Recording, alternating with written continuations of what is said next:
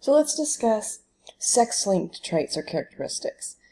So by sex-linked we mean these are carried on either the X or the Y chromosome or the sex chromosome. Remember that humans have 23 pair of chromosomes. So chromosome 1 through 22 are what we call autosomes. And that last pair is what determines male or female, XX for female, XY for male. And today, so a Y-linked trait would be one that's carried on the Y chromosome, and those would clearly only be present in men because those men are men because of the Y chromosome. But X-linked traits are going to be found in both males and females. However, we see a difference because males only get one X chromosome and females get two. So if we think about females get two X chromosomes, where males get an X and a Y. So if we are looking at a recessive trait, an X-linked recessive trait,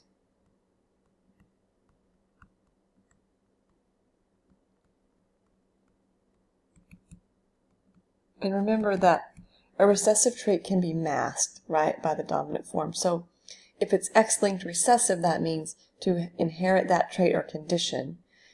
If it's a female, both of the X's would need to carry that recessive gene. However, in a male, there's only one X. So you either have the normal type or you have the affected type. There is no double allele there to be the dominant form. So let's work a couple of problems. Let's say, so for example, some disorders that are X-linked, recessive inherited, are hemophilia A and red-green color blindness. So let's say we have a woman and her father had hemophilia, but her mother was normal and was not a carrier, had no history in her family. So this woman, okay, we're interested in her parents, right? So her dad, XY, had hemophilia.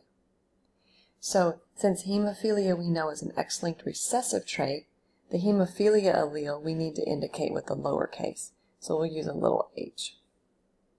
So we'll put a big H, a little h here, right? Because her father was a hemophiliac, therefore he must have had this hemophilia gene. Her mother, completely normal, so we'll use big H's there. Okay, no sign of hemophilia. Now, it's important that we can, even though we're not concerned about the genes on the Y chromosome for this, we have to use the Y chromosome. We have to include it there because this will determine, right, the male or female offspring. So the woman, the father of the potential children, woman's husband, he is completely normal. He's not a hemophiliac. So he has a normal gene. So let's do the Punnett square, okay, to figure out what are the chances that they will have a child who has hemophilia. So we know the man's genotype. We'll include it here. Okay. So remember that these are the gametes up here, which will be half, right? Egg and sperm only get half the genetic material. So one gamete will get the X, one gamete will get the Y from the male. So we have to determine her genotype. Well, we know that she's XX, right? She's a female. So she had to inherit this X from her father, right? And then one of these from her mother. So this must be her genotype. So we'll include that. And then we'll fill in our Punnett square.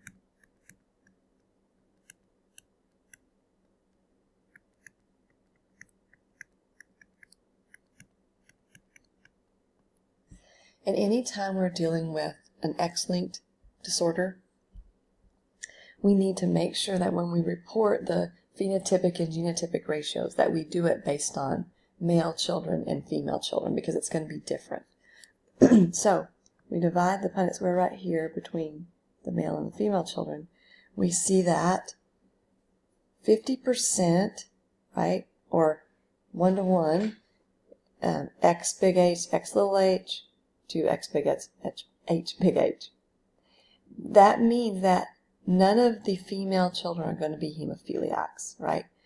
50% of their female children will be normal. 50% will be what we call a carrier. In other words, this child is not going to have hemophilia because it's an X-linked recessive disorder. So because she has one of the good dominant forms, she won't be a hemophiliac. However, she will be a carrier of this particular gene and can pass it on to her offspring. Now, if we look at the male children, we see that 50% of their male children will be normal, but 50% of their male children will be affected, will be hemophiliacs.